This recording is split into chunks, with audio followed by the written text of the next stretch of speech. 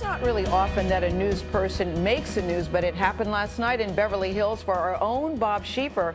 The chief Washington correspondent and Face the Nation host was inducted into the Television Academy's Hall of Fame. Go Bob. Along with our boss, that would be CBS President and CEO Leslie Moonves. I have always wanted to be a reporter, and I'm one of the lucky ones because I grew up and I got to be what I wanted to be when I was a little guy, and I've never been sorry. It's been a wonderful way to spend your life. I'm very proud that my parents are here tonight. My parents just had their 70th wedding anniversary.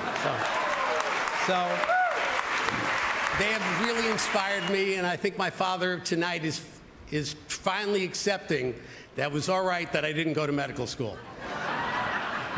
I think he thinks it's okay. Worked out okay.